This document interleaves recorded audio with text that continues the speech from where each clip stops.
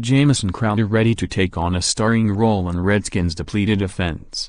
With the score knotted at 3-3, quarterback Kirk Cousins had marched the Washington Redskins to the New York Giants' 6-yard line only to lose ground on a sack and a holding penalty. His options were few, staring at 3rd and 15, so it looked as if the Redskins would settle for a field goal and yet another deflating red zone foray.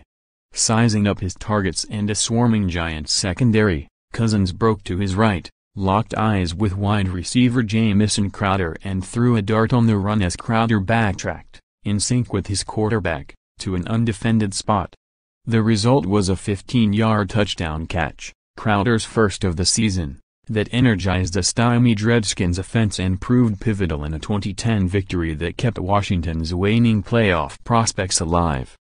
"Rarely does a player get that open," Cousins said Sunday of Crowder, 24, who went on to a career day on Thanksgiving night, finishing with a career-high 141 yards on 7 catches, 20.1 yards per catch average. The off-schedule play probably wouldn't have been possible in 2015, when Cousins was a first-year NFL starter. Crowder was a rookie and neither had much familiarity with the other. "We obviously had to be on some type of connection," Crowder said of the touchdown after a rare Sunday practice at Redskins Park, where the team launched into preparations for Thursday night's game at Dallas, which shares Washington's 5-6 record. "He had to feel the defense and be comfortable throwing that pass."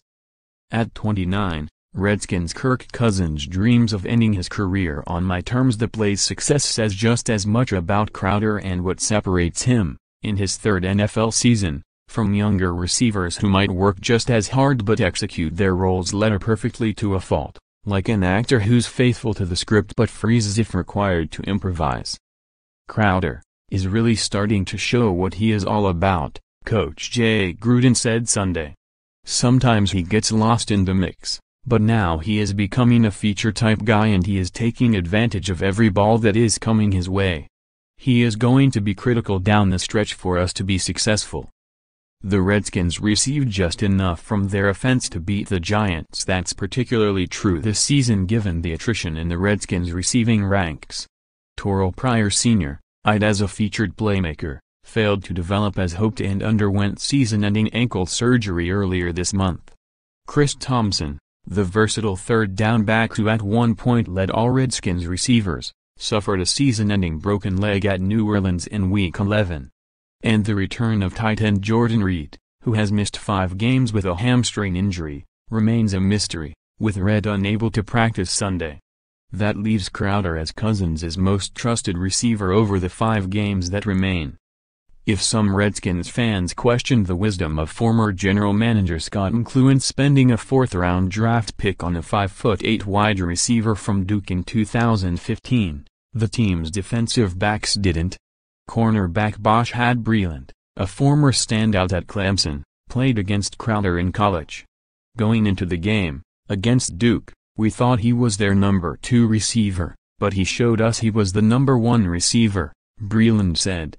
Safety DeAngelo Hall, whose career at Virginia Tech preceded Crowder's at Duke, followed the Blue Devils wideout and return specialist with interest on TV, and vividly remembers the game in which Crowder set the ACC's career receiving record, 283 receptions, so he was thrilled when the Redskins drafted him. "I knew when we got him, we got a dude who can play," Hall said. Magic to watch is how Hall describes it when Crowder, as an NFL rookie, blended into the Redskins' offense opposite Reed, with the speedy Deshaun Jackson on the outside and tough-nosed Pierre Garcon in the mix, too. This season, however, Crowder says he pressed too much at the outset. He missed a good bit of training camp practice with a hamstring injury and muffed a punt in the season opener. Through 6 games, Crowder had just 19 catches for 149 yards. Crowder said he is unsure why he was pressing, dismissing a suggestion that he felt he had to contribute more after Jackson and Garcon departed via free agency. "Obviously, I feel like any time I'm on the field, I want to make plays," Crowder explained. "This year, I kind of started out trying to make plays a little too much." Ike Hilliard, the Redskins wide receivers coach, simply advised him to relax. The two have a strong, mutual respect and share a steady demeanor, so it was easy for Crowder to listen. With Thompson's season over, more plays came Crowder's way against the Giants. We fed CT because he was hot, and now we've got to find a guy who's hot, so Crowder's getting